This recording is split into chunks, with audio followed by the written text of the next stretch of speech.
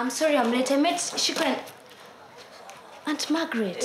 Are you sure you're all right? It's just a small fever. Aunt Margaret, I don't think these painkillers will help you. You should see a doctor. Maybe you have malaria. You see, my teacher says that if you have malaria, you should see a doctor to get proper treatment. Yeah, surely, Felgona. Is that what they teach you at school these days? Yeah.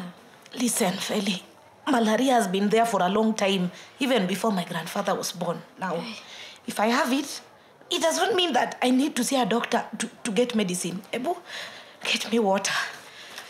Please. But maybe you should just go see a doctor. You don't know. Felgona. If that is what your teachers tell you so that you can pass your examination, you will follow the advice.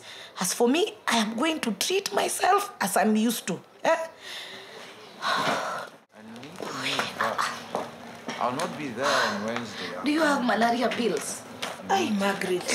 Filgona was here in the morning and she told me you had a fever. How are you feeling now? Yes, Aaron, not so good. Not so good at all. At first, I wasn't sure, but now I know I have malaria. Are you sure? And have you been to see Dr. Charles?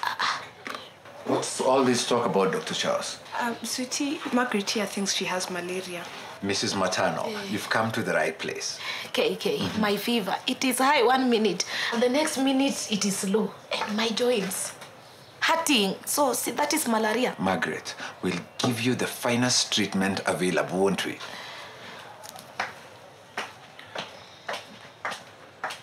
You know, there's been a sudden outbreak of malaria in Makutano. I decided to get ready stock to serve the market. KK, but Makutano has never had such outbreaks. Why now? I don't know. But there's speculation that it's all about the climate change. Okay. Here you go, Margaret. That would be 300 shillings. Aye, 300. Those pills are guaranteed to take effect immediately. In fact, you should be back at your stall in no time. Really? Okay.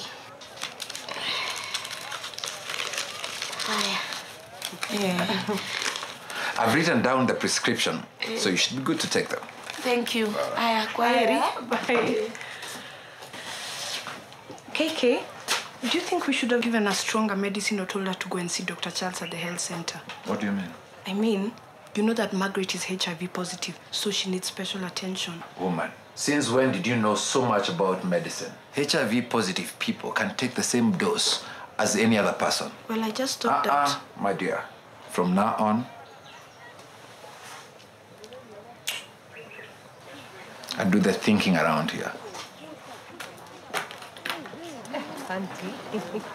I'd like to know the drugs that she was using. I can find out. She told me she bought them from this KK's chemist. You know, many chemists are having these malaria treatment drugs. And most of these drugs, apart from ACT, are being phased out. I think your wife took some of the drugs that the government is trying to phase out. So this KK fellow is supposed to be selling ACTs so that we can combat malaria? Yes.